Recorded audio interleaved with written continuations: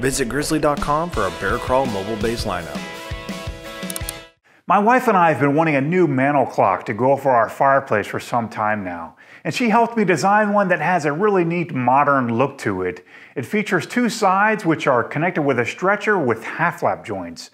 And if you'd like to build this mantel clock, I'll have plans available for a small fee, and you'll see a link to them in the description below.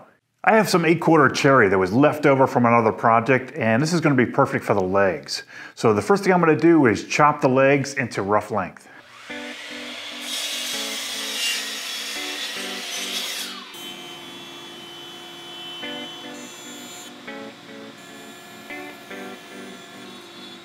The sides only need to be 1.25 inches thick, but like I said earlier, this lumber that I'm using is 8/4, so it's around 2 inches thick. So instead of just taking all of the excess thickness off at the planer, I'm going to remove most of it at the bandsaw, and then I'll take it the rest of the way using the planer. And this wood also has some sapwood on one face. So the face that I'm going to resaw off of, or the face that I'm going to remove, is the face that has the majority of the sapwood.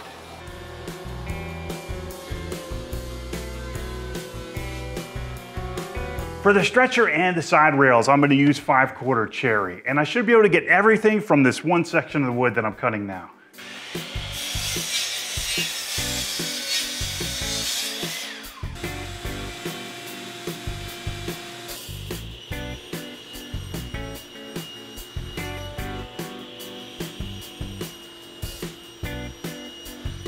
So now that I have the lumber dimensioned to rough length and rough width, and also rough thickness for both the rails and the stretcher, I need to next flatten one face, and then I'll plane everything to its final thickness at the planer, and then I can start cutting everything to final width and final length. Now that I have the stretcher and side rail lumber dimensioned to thickness, I need to square one edge to one of the faces and then cut them to their final width.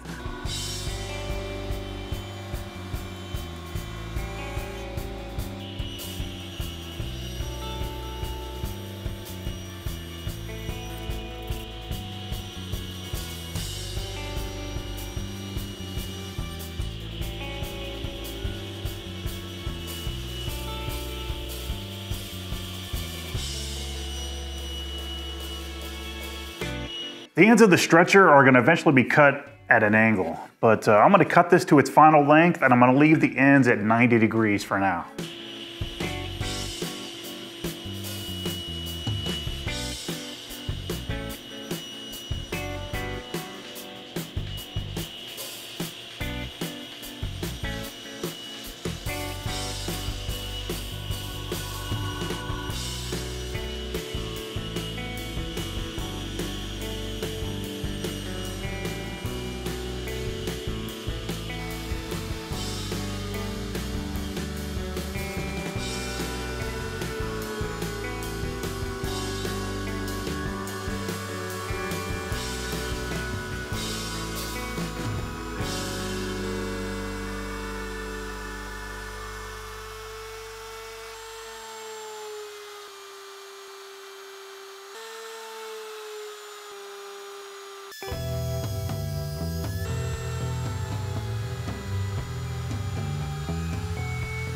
Now that I have all the mortises out of the way and all of the legs and also in the rails, I need to start working on the loose tenon material.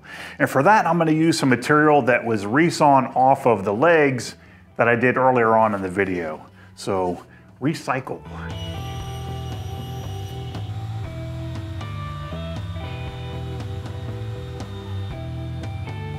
Once you have your tenon stock dimensioned to thickness and width, and you've rounded the ends to the appropriate radius for the mortises that you're using, you need to cut them to length. And the best way that I've found to cut tenon stock to length is to use a table saw sled at a table saw. Now, I got this idea by watching David Marks on Woodworks. It was a woodworking television show that was on several years ago, back when there used to actually be decent woodworking shows on television. But I found that this is the best way to do it.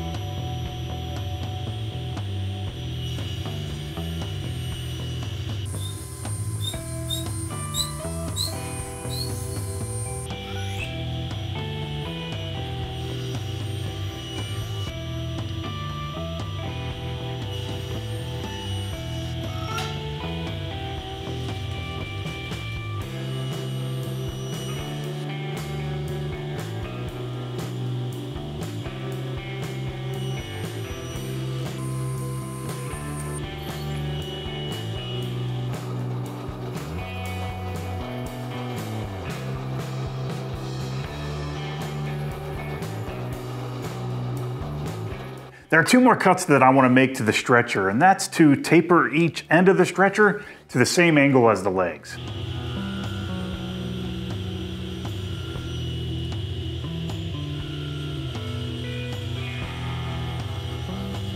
The next piece that I'm going to work on is the component that's going to get glued onto the bottom of the stretcher, which is going to support the clock mechanism.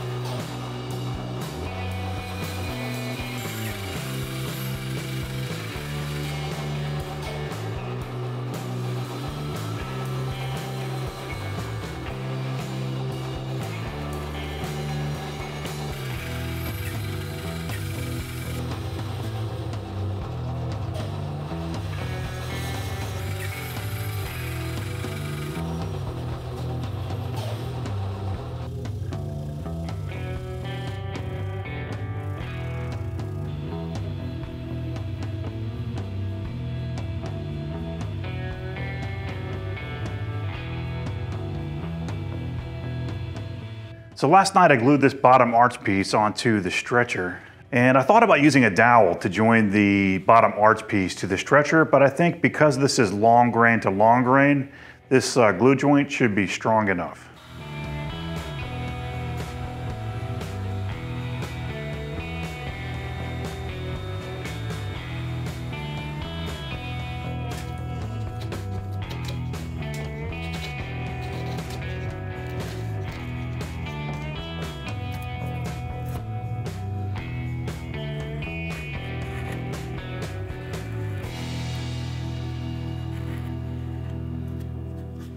It's been so cold in the wood shop that it's actually below the chalk temperature for the glue that I'm using to glue this together. So I actually did the glue ups inside the house and I didn't film those. So I'll just tell you guys what I did. The first thing I did was glue up the two sides of the clock and I let those cure overnight, and then I glued the two sides together with the stretcher. Nothing complicated. So the next thing I'm gonna start working on, and it's actually the last thing I need to do, is make the top.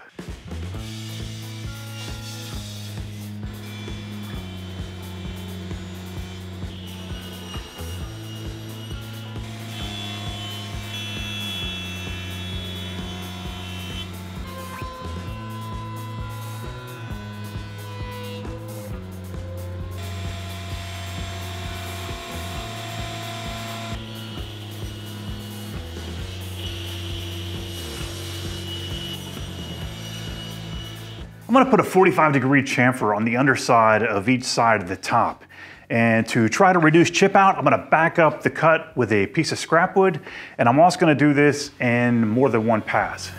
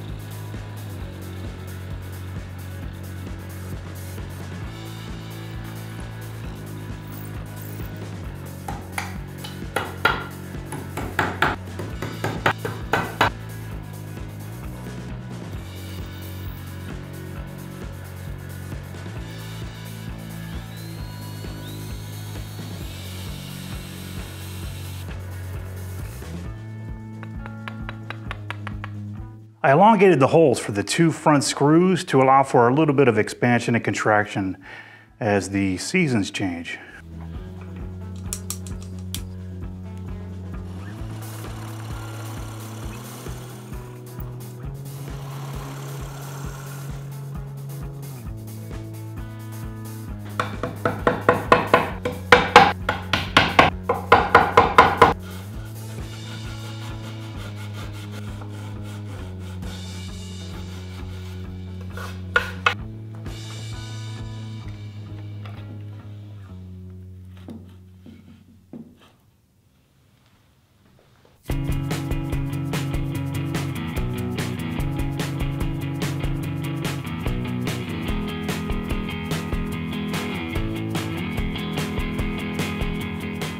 So if you'd like to build this mantel clock, I have plans available for a small fee, and you'll find a link to the plans in the video description below.